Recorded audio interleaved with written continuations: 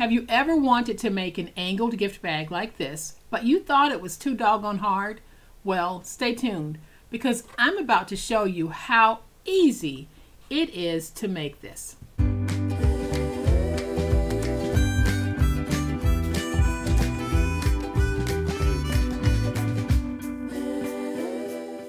Y'all, this bag screams spring. It is absolutely beautiful. I love the way that it's angled and tapered, and I know that you're going to love it. Y'all, this is a bucket style tote, and the process to make it is so simple, and it doesn't take much material. So I'm really glad that you're here right now because I'm going to be giving you a closer look at this bag in just a minute. But y'all know what time it is. It's time to make it. All right, y'all, so here is a closer look at our fabulous gift bag. When finished, this bag measures 9 inches across the top, 6 inches across the bottom, and it is 9 inches tall. And I'll turn it to the side so that you can see how it tapers in as we go up. And that gives us that flared bucket look that you see here. So you can pull out some of your prettiest papers and make as many of these as you want. So here is all that we're going to need to make it. So I will not be using chipboard on this project. I am using a medium weight cardstock, decorative and plain. So I have 2 pieces that are cut at 9 by 4. I have 2 strips that are cut at 12 by 2. And I have 2 pieces of 12 by 12. So this is really going to be easy. The first thing that we're going to do is we are going to take these strips and score them on the 2-inch side at 1. And y'all, it's time for me to clean my scoreboard again. So I will be doing that real soon. So let's score at 1. Take our second one on the 2-inch side, score at 1. Then we are going to fold and burnish those scores.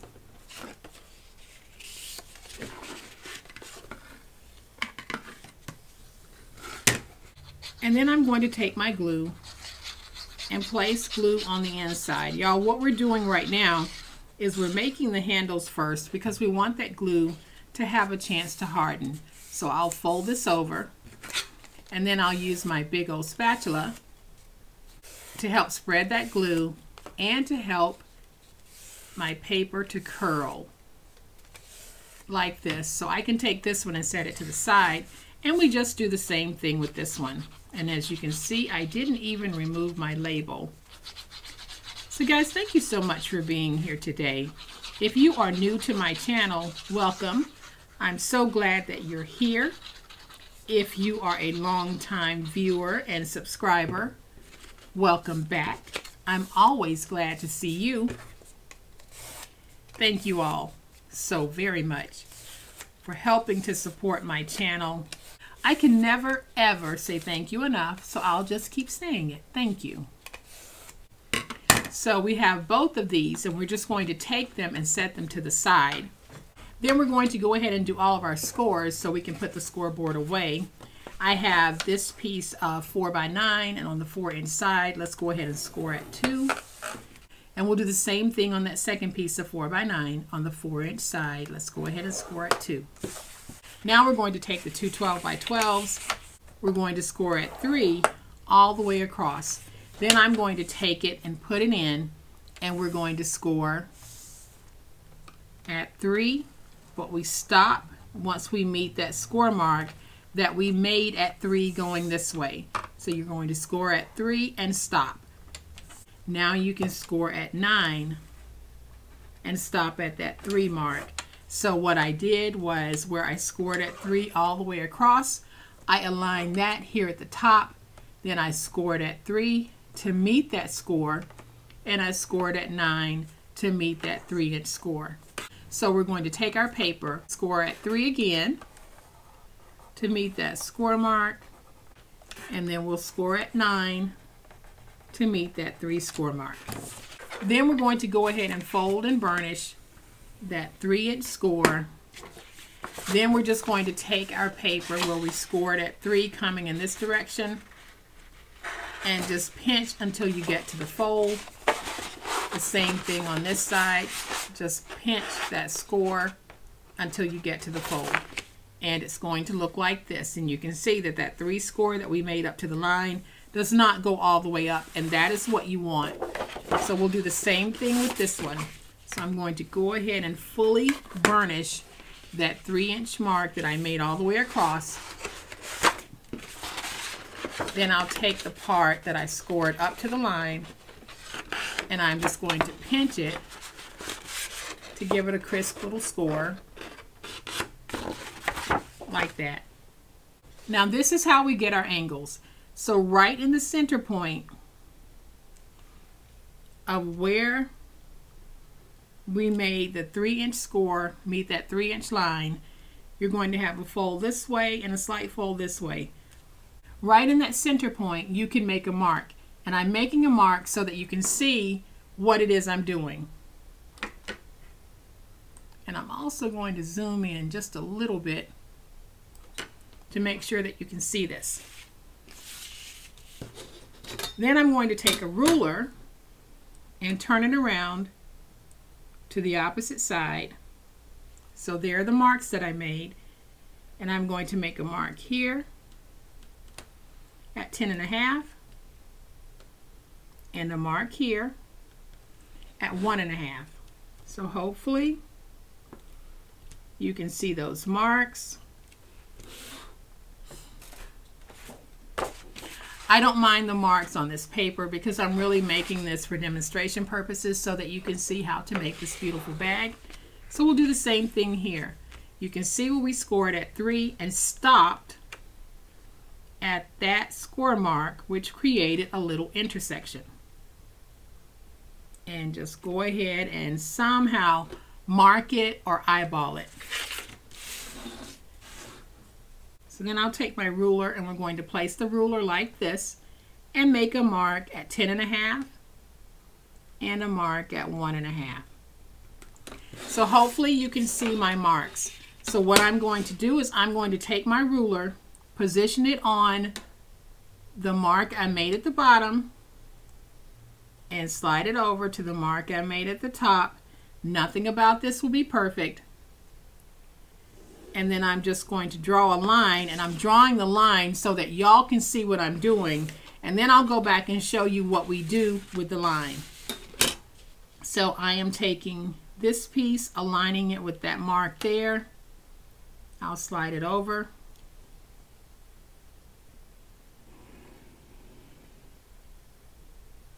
And make a mark. So you can already see how this is tapered. We're going to go ahead and do the same thing with this one. So I'll place my ruler, align it there, and make my mark. Same thing here. Now you don't have to make these marks. I am simply making these marks on my paper so that I can show you guys what it is that I'm doing. It's not necessary for you to make a mark on your paper if you get this process. You can actually use a pencil if you want, make very light marks, and then go back and erase them. So these marks that I made are just for demonstration purposes. I would not make the line marks on my paper. I might make some type of a mark here, but I really don't need to make a mark here at the bottom because I can see that intersecting point. But I might mark off at the top to make sure I have my measurements the same.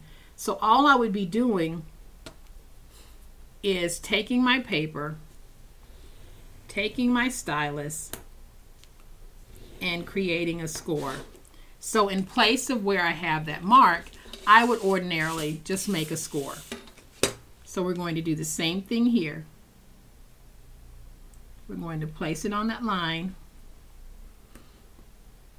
and I'm just going to score,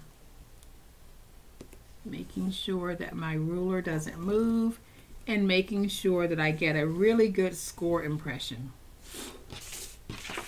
We'll do that on both. So if it helps you to make a mark, go ahead and make a mark. Just make sure that you practice this before you commit that good paper. But like I said, y'all, this is a very simple process. It is not hard at all. And as you can see, it's only a couple of markings that we need to make. So now we'll make the mark over here, align it, and score. So now we can find those score marks, and you can pinch that score like this. There's your shape. We'll do the same thing over here. There's my shape. So now what I'm going to do, with it folded like this, you're going to have this edge that protrudes. Go ahead and just trim it away.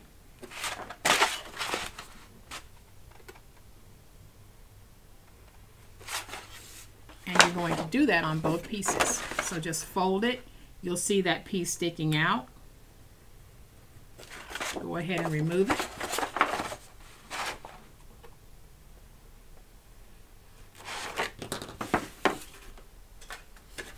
Now I'm going to take my big old spatula, and I'm basically just going to burnish this to get it nice and tight.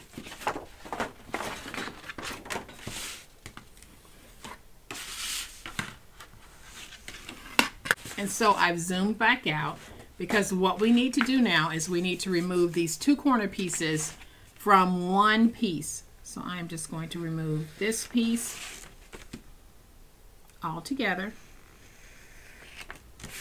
Then I'm going to angle in just a little bit, a very slight angle, guys, not a big one, right there. And then we'll remove this piece and this piece. Then I'll do another very, very slight angle.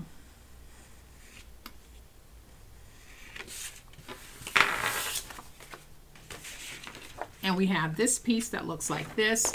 Now we're going to take this piece, and when we cut, we're going to cut in this direction. So I am just going to cut on that score mark like that. And then I'll angle, angle, and reduce. Cut on this score mark, angle, angle, and reduce. Y'all, we are ready to put our bag together, and it's going to be very easy. We take this piece and we join it to this piece right here. And I'm going to do that using my glue. And because I'm using a medium weight decorative cardstock, I'm going to end up with a pretty firm base on the inside, but if you want it to be even firmer, you can add some chipboard to the inside. We won't be doing that because the base will be firm. So I like to use glue when I'm doing this part of the project because it gives me the wiggle room that I need to be able to move that paper around and get it nice and straight. All we're going to do is take these two pieces, fold them in, and add some glue. And then we'll add glue to the inside of one half of this. Bring it up.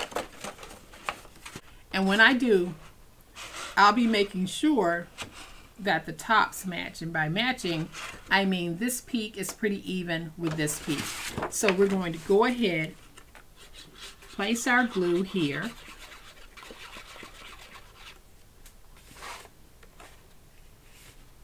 Then I'm going to place some glue on this piece.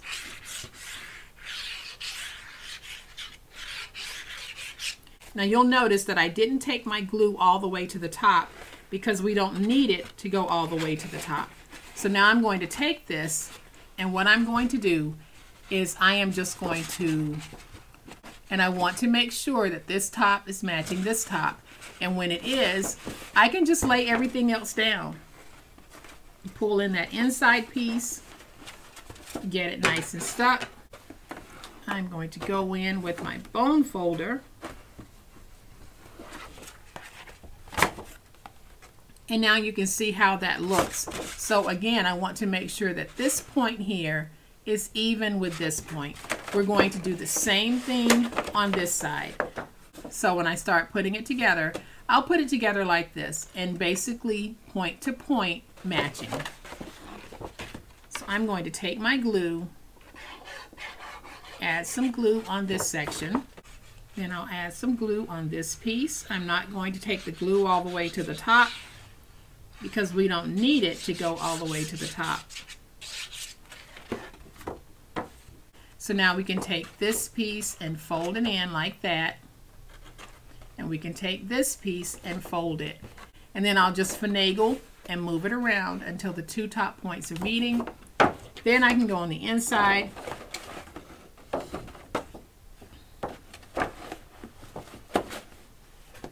And we can get everything nice and stuck. And y'all, there we have our angled bag. That is truly how simple it is. No magic, just making a few visual marks or actual physical marks on the paper so that you'll know where you need to score and fold. Score, fold, cut. That's all we did with this project. So now I'm going to take the two pieces that measure 4 by 9, fold them like this. I'll take these two pieces and let's see how they're going to fit. So I am going to snip off just a little bit, and when I snip, I'm going to snip at a slight angle so you can see how that is slightly tapered. And I'll do the same thing over here because I want to follow the natural shape of this bag. So now what I'm going to do is I'm going to use tape on the front because I don't want to run the risk of having like glue bubbles showing or the glue mark showing underneath, but I will place glue on the inside. Placing the glue on the inside or on the back side will give me a chance to get everything positioned properly before I actually place it down. So I'm just going to put that on, eyeball it for accuracy, then I'll go in and we'll get this stuck. Then I'll do the same thing with this one. I am going to cut at an angle.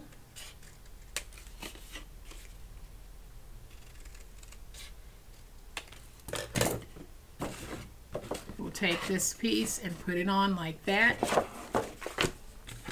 Again, I'm going to use my tape runner on the front.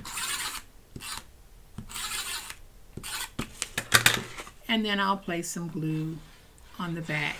You can do this step however you like.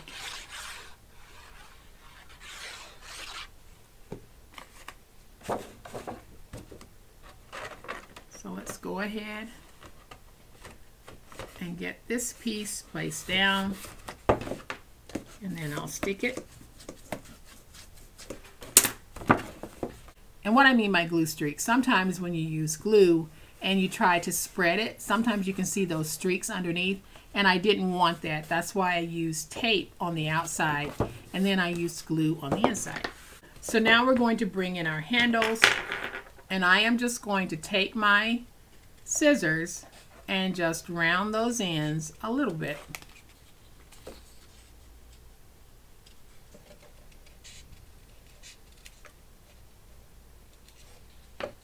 And the way I'm going to put these on, I'll take it like this and I'll just turn it like that and find my placement. So I am going to put these on using hot glue.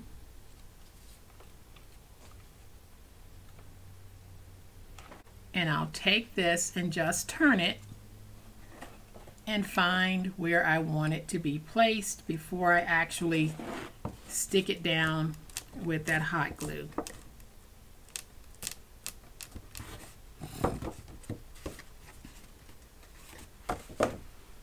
Then I'll do the same thing over here. I'm just going to add some hot glue. Add some hot glue here.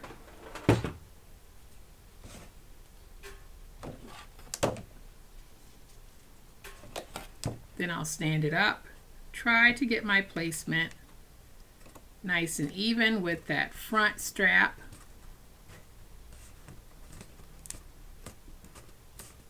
And there is my bag. Now, one thing that I do like to do, even when I'm using hot glue, I like to take just a little bit of my Reptile adhesive, and you might have a little bit of gapping right there. I take the Reptile, put it in, and then I add a clip. And this is just giving me double adhesive protection. So I have wet glue and hot glue on this. So let's just place a clip there. And there's another opening right there. Put a little glue in there. And put that one down.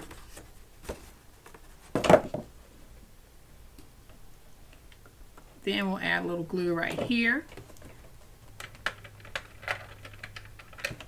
Take this clip and let it dry. All right, and while this is drying, I am going to go ahead and just place down a couple of little flowers here at the bottom. Not going to do too much, just a couple of, I think these might be daisies. I'm not really sure. Place that one there. Add some glue to that one and place it there. Then I'll take one of my petals and place that petal right there. And I'll take this petal. I'll place it right there.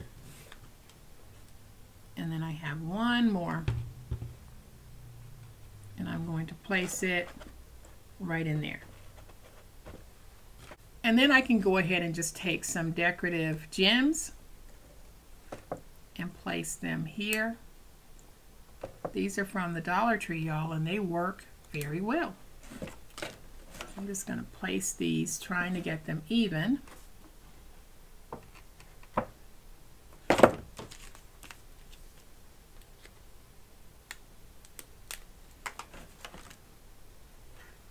And y'all, there is our second beautiful bucket bag.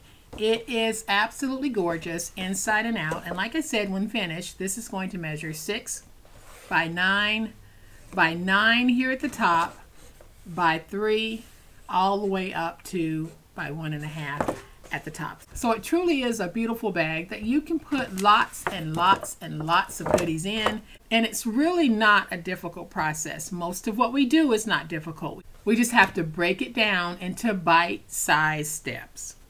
Y'all, here we have it. We have these two beautiful large bucket bags, perfect for any season, any reason, anyone. You simply swap the paper and turn this into what you need for it to be. But I really hope that you enjoyed this video enough to come back. And if you have enjoyed the video, I'd love it if you'd hit that like button and maybe leave a comment. But even if you only stop by to watch this video, thank you for giving me some of your time today. As always, you guys, please be safe, be kind, be the reason someone smiles today. Happy crafting, and we'll chat later. Bye.